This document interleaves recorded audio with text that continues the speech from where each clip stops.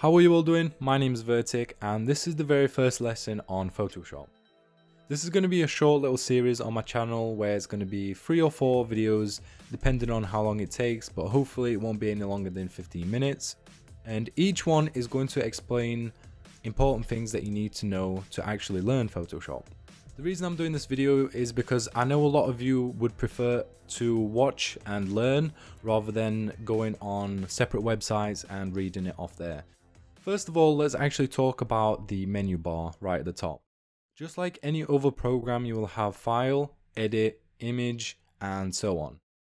These are all used when you are in Photoshop. The most popular ones, or the ones you will use the most, are File, Edit, Image, Layer, View. You'll probably use this one quite often. Definitely Window and Help, because Help you can get a lot of useful information from their website, or you can go and check out other blogs and community posts to help you out and to help you learn it. Window is going to be the tab that you're going to use a lot. So as you can see, the ones that are ticked right now are the ones that are being displayed. So if we look at color, we have color right here. If we look at tools, we have tools on the side. In Photoshop, what this is called is a workspace, and the workspace is the area which you pretty much use to actually edit the images. This bar at the top is going to be the program itself, and inside of it you have panels. The first panel is tools, you have another panel right here, and you have libraries. To actually edit these, it's really simple. All you do is right click on it and go to close, or you can click on these lines and you can close it from here. To move them, all you do is go to this really fainted line. It's a lot of different lines. All you do is left click and drag this out until it pops out and you let go. A lot of people like to have it like this because you get a lot more space. If you're someone with a smaller resolution, it can help you a lot. What you want to do is you want to click on these arrows right here, and that will put it all together rather than having one big line. You can even move this on the right side if you wanted to. All you need to do is wait until the blue line appears and you can pretty much move it there, and you can always snap things on like so. Right now this really doesn't look very good, so let's just pop this back out to here. Let's say you've accidentally closed this down and you want to get it back up but you don't know how. So I'm going to close this down, and let's say, now it's gone. All you do is go to Window and go down to Tools, and now you have it back. But we are going to put it back to its original area, and we're going to press these arrows to make them all in line. What I would suggest for some of you that are getting used to it is to, rather than looking in properties, you can go to adjustments, and that just makes it a lot easier because these are really useful tools to use, especially when you are editing the image or wanting to change the lighting. You can get all the saturation, you can get brightness and contrast, and these are like filters in a way. Underneath the menu bar you will have one for the tools, and pretty much it is to open up all the other options. For example, if we click on the quick select tool, you will see all the options for the quick select tool. If we go further down to the pen tool, you'll have all the options for the pen tool. It's a lot easier because it pretty much collapses them or puts them all into one, and you can access them from here. Another thing that you should remember is all these tools right here with an icon at the bottom right here are all into groups. Let's say you had a tool before that you saw on the screen but you don't know where it is now. All you do is right click on here and you can get more options. File, New, and in here you want to pretty much create your own. This is what the default one looks like, and this is what yours probably looks like. First of all, what I would recommend is to first of all change the centimeters to pixels. If you're someone who works with digital graphics, or if you want to, let's say, create a thumbnail for YouTube, you'd want to have pixels rather than centimeters. For the height and width, the most popular two are definitely 720p, which is 1280 by 720. The resolution, we are going to change this to pixels and inches. I like to do this, I don't know why, and I like to set this one to 75. It is a nice quality for the image, and for me it's always been 75. For the color mode, leave this on RBG. For the bits, you would want to put it on 8-bit rather than 32 or 16. These two can be good, but they are mainly for images that are high in detail or need more pixels to show the true colors and the true shadows. For example, if I had an image that is quite dark, then 32 or 16 would be a lot better. But just keep in mind that these are a lot higher in the file size. So if you have an image that is 16-bit, it will require more space. For the background content, this is going to be on transparent. You can have it on white or any other custom color that you wanted to, but transparent is the best one to start off with.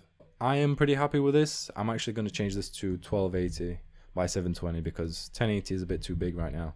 We don't really need 1080p. And if you wanted to, you can save this as your own template. Just give it a name and press save, and then it will always open it up if you set it to document type.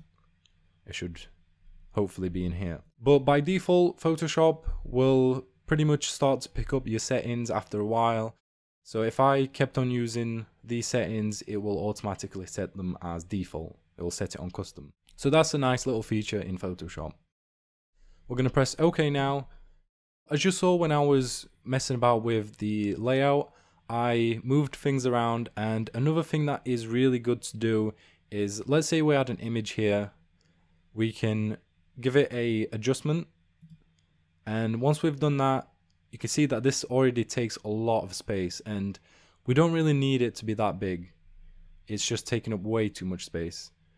So what we can actually do is we can left click and drag this out and pop it inside here. And now that every time we want to adjust the brightness, we can go right here, and that will give us the options right here. And this is really nice to have rather than opening it up in here just to mess about with other panels. You can always minimize this, or you can right click and close it. It is that simple. It's really quick and simple. So let's just go back to another thing that I mentioned before, and that is the options for the tools. Underneath that, you'll get the actual project itself with the name, and it will tell you some other useful information. This is similar to a web browser where you have different tabs that display different windows. For this one, I can always close this down by clicking on the X, or I can switch to other ones just by clicking on them.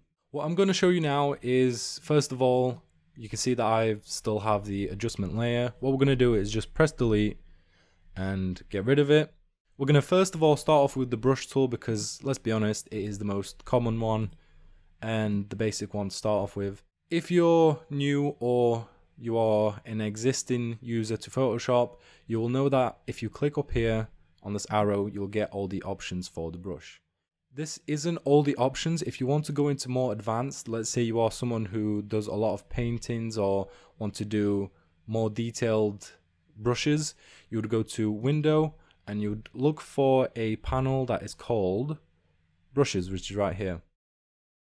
Click on it and this will open this up. And this pretty much just gives you advanced brushes that you can use. So let's go with like this one. Let's see how this one is. And we're going to change the color to black. We are also going to fill in layer 1 with a color. To get to the bucket tool, you can either click on it or press G on your keyboard, and that will get you the bucket tool. If you don't see it selected, you can right click and it should be in here. What we want to do is left click, and now that we've got a solid background, we're going to create a new layer. If you don't know how to create a new layer, you have these options down here. These are really useful, especially for creating new layers, for example. This one right here that looks like an empty paper is a blank new layer. And this one with a circle, this one is masks. These are the most popular two that you will use. You will also most likely use a folder. This is for grouping layers together. And the bin icon, if you're wondering what this is pretty much a way of removing a lock. But if I wanted to, I can lock this layer. And if I click on the lock, you will see that now I cannot do anything with this image. It stops me from having any permission to edit it. And this can be really useful, especially if you are wanting to keep a background untouched. To get rid of the lock, you can either left click on it and that will get rid of it, or you can left click and drag this into the bin icon down here and that will unlock it. Okay, so I'm getting a bit off topic now. I'm going off track. Let's go back to the brush tool and show you what I originally wanted to show you, which was to move one layer to another project. We are going to select a white color and just draw on it really quick. For example, like a little squiggle.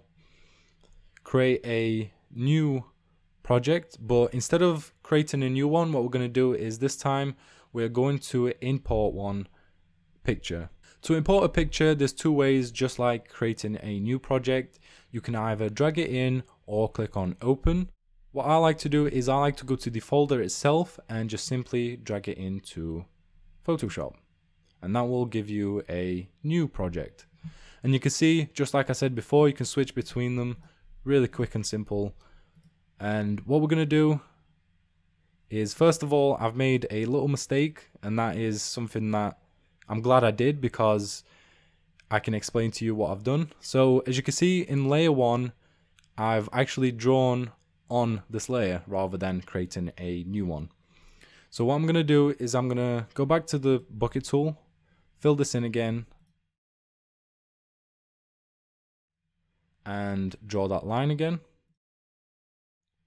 But this time what I'm going to do is actually create a new layer, which is what I wanted to do in the first place. So I'm going to create a new layer, draw on top of this one, and you will see that now I can edit this one. You can still see a little bit of the old one. I'm going to use the selection tool, fill this area up with the bucket tool. Just so make sure you are going on the layer 1 and just click on it. Because sometimes when you use the bucket tool, it will keep some things behind. One thing that I'm going to do right now is I'm going to lock layer 1 because layer 1 seems to want to move every time I'm trying to move this, or sometimes I accidentally do this. Control Alt and Z is to undo, and I'm just going to lock this right now. To move this line, all you do is left click and hold it in, and once you get to the top area, you can now let it go once the lines are around the border, meaning that you can drop it in. And as you can see, now I have it in another image. I can always switch back, go back to this one, or I can even close this one down if I didn't want it. And now we are back to this one. The options above that are quite optional. You don't really need to use them. I don't use them myself, but eventually later on you will probably start to use them. Right click on this, go to blend options, and give this line a color overlay. We change the color to red, and we press OK. You've probably already noticed by now the layer also has the eye symbol. This is to toggle the visibility, so if you click on it and now the eyeball is gone, you can't see it, and if you click on it again, you'll be able to see it. And that is really useful to know because you don't exactly have to delete it. So for example, if we don't want to see the background, we can just click on this and it will take it back to transparent rather than clicking on here and pressing delete. Another useful feature in Photoshop that a lot of you may want to use, especially when you are new to Photoshop, is the history.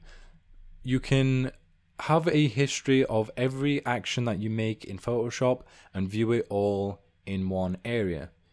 What we're going to have to do for this though is we're going to go back to the window and we're going to go down to where it says history. And now you will see we have this history panel right here. We can edit the size of it by dragging the corners. We can also move it wherever we want on the screen. So if we wanted to, we can even put it down here or have it up here. And to pretty much use this, all you got to do is click on the previous step that you've done or the one that you was happy with. So we can go back to this one. Alright, so we've actually gone over quite a lot of features in Photoshop. I'm not going to stretch this video out any longer than what it is right now. But the very last thing that I want to tell you is if you press Ctrl and R, it will toggle the ruler in Photoshop.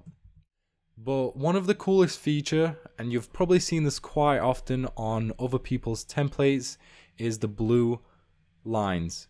The blue lines, all you got to do is click on this area here, just left click and drag it out, and that will give you a y-axis line. And you will notice sometimes it locks when you get to the center, and that pretty much tells you that this bit here is the center of the image. We can also get one for the x-axis. And now if we look at it, this is the center of the image. What we're going to do now is we are going to delete layer 2 by pressing delete. For us to import a shape, there's a few different ways you can do it. Photoshop has many different ways, but the tool for the shapes is down here. And mine looks a little bit more different to yours because I've selected a different shape, which is the line shape. If you right click on this area, you can have all these shapes that are shown on the screen. But if you wanted to have a custom one, you can click on the custom shape tool, and up here you'll have a lot more tools. So let's just look through this and get a custom shape like this one right here.